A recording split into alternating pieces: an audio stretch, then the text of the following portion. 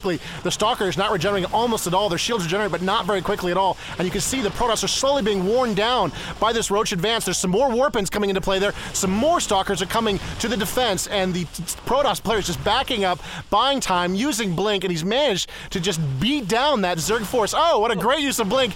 Continuing the pursuit now, pushing right back. It looked like the Protoss player was in a lot of trouble right there, but he used Blink very, very effectively, and he bought himself time. That gave him time for more Warpins, and there's another Blink as he chases down this Protoss force, relentlessly wearing away at them until finally the Zerg are forced to burrow underground and hide from this very, very dangerous Protoss force. And here comes the Protoss again on the offensive, using a Phoenix, an air unit, to hunt Overlords. This is very, very dangerous for the Zerg player as his Overlords are hunted and destroyed in the sky. And here comes the Protoss pushing against the Zerg. So we see a ton of Stalkers moving up into now Yeon-ho-lee's expansion, but there are too many Zerglings. Those Stalkers are not strong enough against enough units that can surround them. They only have Blink, and that's on a 10-second cooldown, so those things are going to get surrounded again because the Zerglings are so fast, and David Kim's assault is thwarted. Yeah, and you can see just how badly those units were damaged in the previous attack. The Stalkers were quickly surrounded. They couldn't really get away. They couldn't use their speed. Even the Blink was of limited use. And here comes a combo. Here comes a Phoenix and Void Ray combo using the Graviton Beam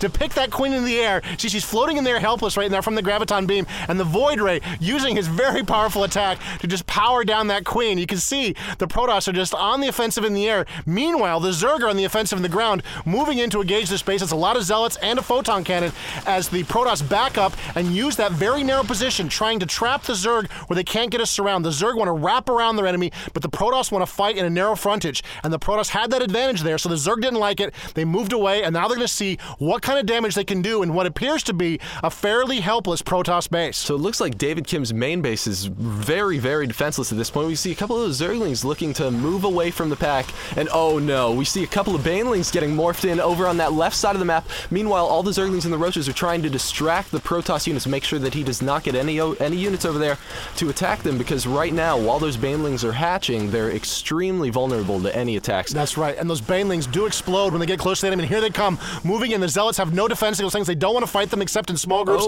Try to sacrifice the Zealot, but he fails. And here come the moving in. Oh my God! Took out a ton of those probes with those Banelings, and both Photon Cannons are down. What a great use of the Baneling against that Protoss economy.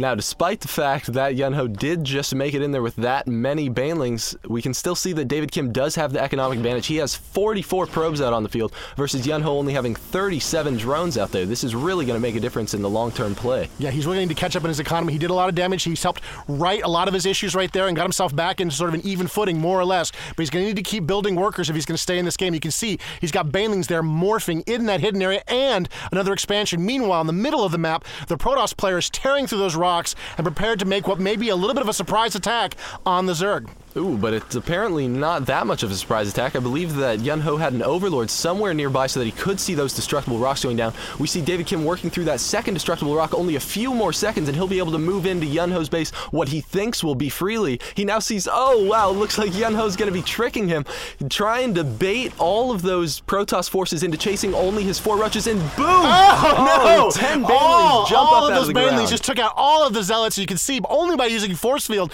did he narrowly escape total destruction of his force right there. Still huge amounts of damage done to the Protoss. All of those Zealots taken out. And you can see that once again the Zerg are in a really great position here. They've got another expansion going down. There are other expansions working great. And the Protoss player just took a ton of damage from those Banelings. Up on the resource over, we saw just now that David Kim is still resourcing about double the minerals per minute that Yeon-ho-lee is currently able to gather. So David Kim, over the rest of the course of this game, is likely just going to plain outmass him unless Yeon-ho makes good use of that second expansion. Yeah, he's really going to have to get that up and running to take advantage of it. And you can see, here we go, moving in again. A couple of Banelings